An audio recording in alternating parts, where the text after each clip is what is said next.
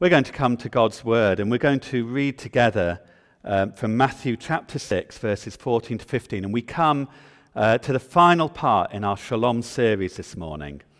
And these are the words of Jesus. You find these in the Sermon on the Mount. He said this, "For if you forgive other people when they sin against you, your heavenly Father will also forgive you. But if you do not forgive others their sins, your Father will not forgive your sins." Let's pray together. Father, thank you for your word. And as we think about the shalom that you want to bring in our lives for this last time in our series, we pray, Lord, that we'll hear what you want to say to us. We will hear these words about forgiveness, and you'll help us not only to hear them, but to bring you glory in our lives. In the name of Jesus, amen. Let me begin with two contrasting responses to forgiveness. And first is quite a well-told story of Gordon Wilson of Enniskillen, Northern Ireland. His daughter Marie was killed in the Remembrance Day bomb in 1987. He was with her when the bomb went off. The interview he gave to the BBC immediately afterwards went as follows. "I said, 'Are you all right, dear?' But we were under 6 feet of rubble. 3 or 4 times I asked her. She always said, 'Yes, I'm all right.' I asked her the 5th time, 'Are you all right, Marie?' She said, 'Daddy, I love you very much.' Those were the last words she spoke to me. I kept shouting, 'Marie, are you all right?' There was no reply. I have lost my daughter, but I bear no ill will. I bear no grudge. Dirty sort of talk is not going to bring her back to life." Amazing story of forgiveness. In contrast, Vicar Stephen Cherry recalls quite a different reaction. He writes this, he says, "I was sitting in an empty church with the mother of a boy who had been murdered a few days previously. 4 people had just turned themselves into the police. 'I don't have to forgive them, do I?' she whispered, holding my hand. 'It's too early, far too early to be thinking of forgiveness,' I said, squeezing her hand and hoping that the police family support officers would come back into the church to bring the conversation to an end, thinking that this was long enough with the vicar. I confessed that it was psychology and not theology or ethics that had come to my rescue. My advice had boiled down to suggesting that forgiveness takes time." Last week we were thinking about shalom in terms of healing from past wounds. I suggested 2 things that could help us to experience God's healing, God's shalom from past wounds. And last week we looked at this idea of right thinking, thinking in the way that God thinks, thinking about God correctly and thinking about ourselves correctly. That's really helpful when we have those wounds from the past. But today we want to think about forgiveness, because this also is a way of finding healing from past wounds. To begin with, it's helpful to think about different levels of hurt and offense. There are those very trivial things, the slight things that people might do to us. Someone might bump into us, perhaps accidentally as we pass them in the street. Someone might forget to return a book that they borrowed. And it's pretty clear there, we forgive as we have been forgiven. And then there are perhaps more serious things. You're let down by someone again and again. They've made promises and they've not kept them. Or someone takes something that belongs to you. Someone steals your phone. These things may hurt, they may be inconvenient, they may be annoying, but these things don't actually cause us significant distress. It's pretty simple. We forgive as we have been forgiven. But then if we go further on to significant hurt, significant offense, we're cheated on, our spouse has had an affair, we are bullied, not just once but systematically. Someone has it against us at work and they belittle us over and over again, and this causes us damage, serious damage. Forgiveness is now more difficult, and it probably requires more than a one-off decision. The wounds are deep. Forgiveness is a more complex thing, which is going to take time. And if we go even further in our grading here, we go now to shattering hurt. where we are severely damaged by others. Life now is difficult to continue with because of what they have done to us. Our life is shaped by their actions towards us, and we might think about those huge things, maybe abuse or murder or rape or torture, or we're a victim of a terrorist attack. And forgiveness is not a switch we can just turn on at these points. This is a really deep thing. The wounds are deep. And it might be something as well that we shouldn't think is so easy and so straightforward. It's these latter categories of deeper hurt that I want to focus on today, where the wounds are deep. And I want to ask the question, do we need to forgive? If so, how do we forgive? And what does forgiveness look like? I mentioned Stephen Cherry a moment ago. He has written a book called Healing Agony.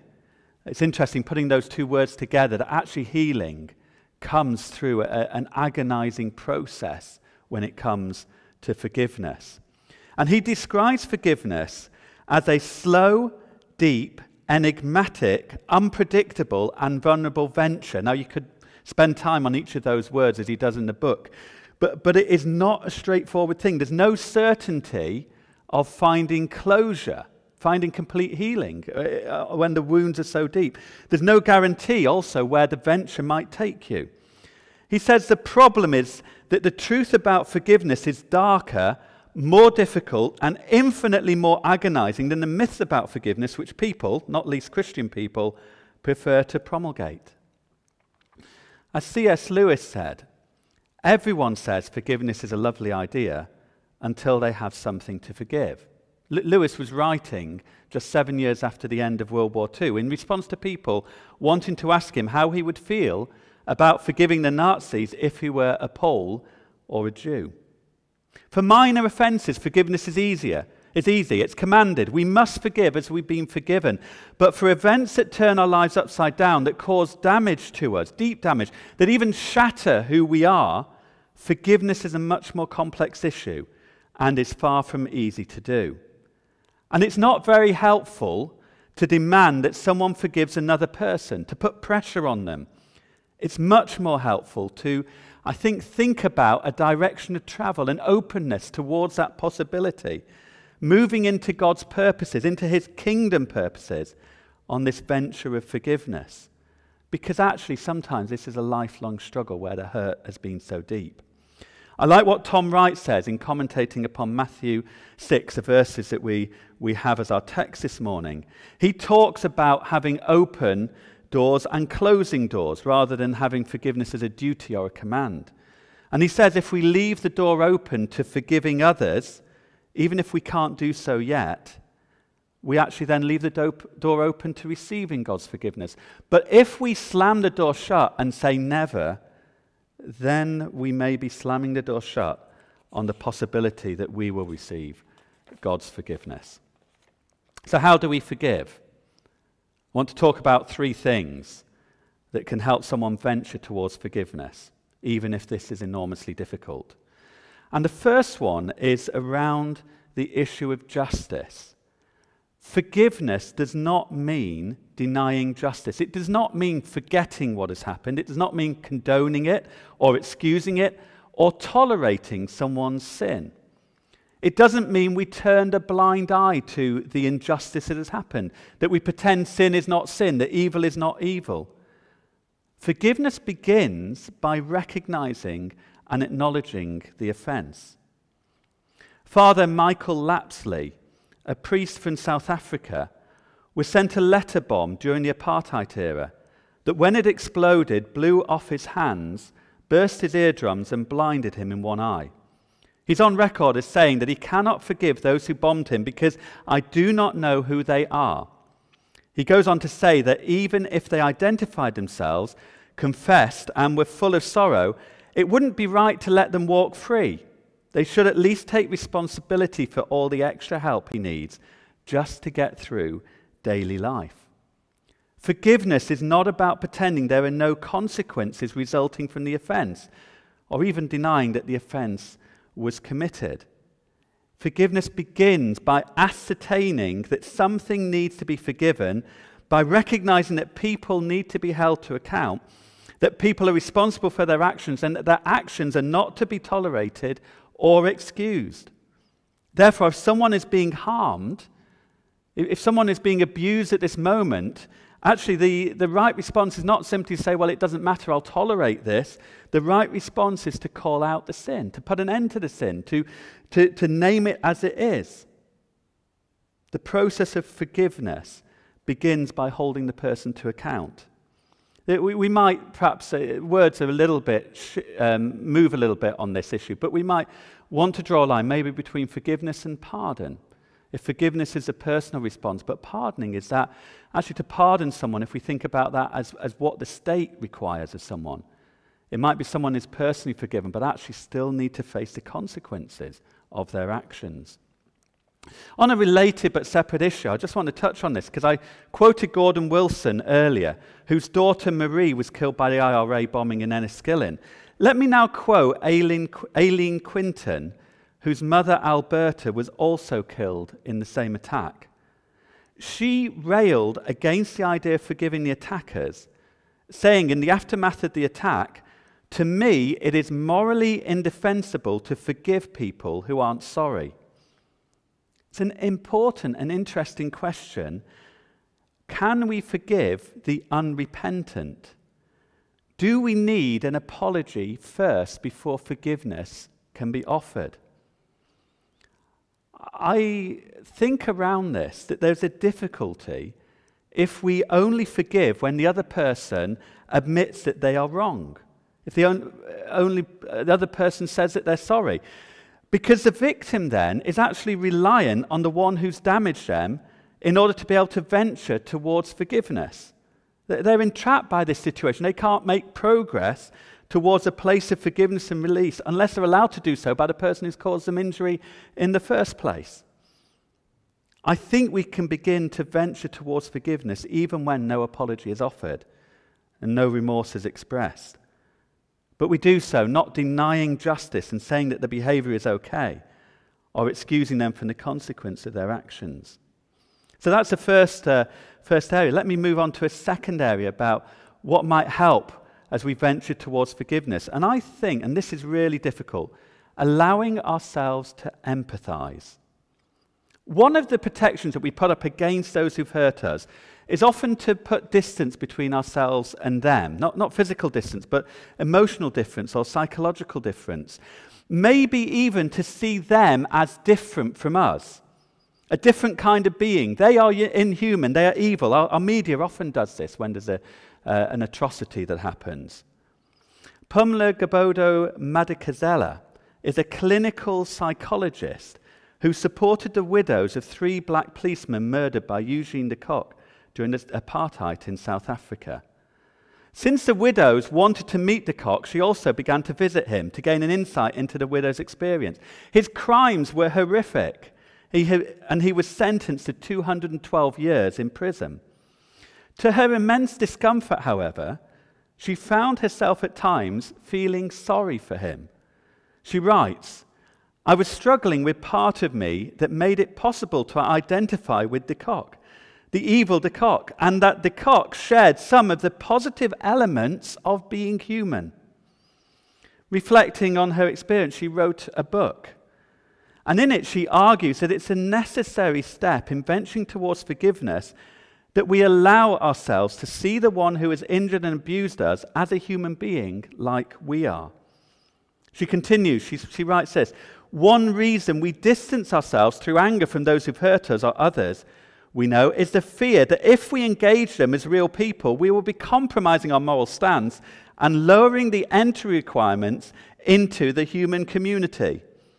Part of my own struggle in my visits with de Kock stemmed from my fear of stepping into the shoes of a murderer through empathy."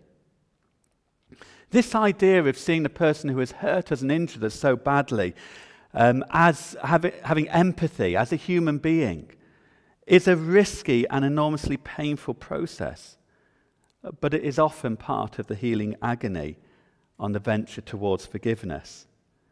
It's easier to regard those who have damaged us as different from us. And yet the Bible tells us we're all made of the same stuff. We're all made in God's image. We are all fallen.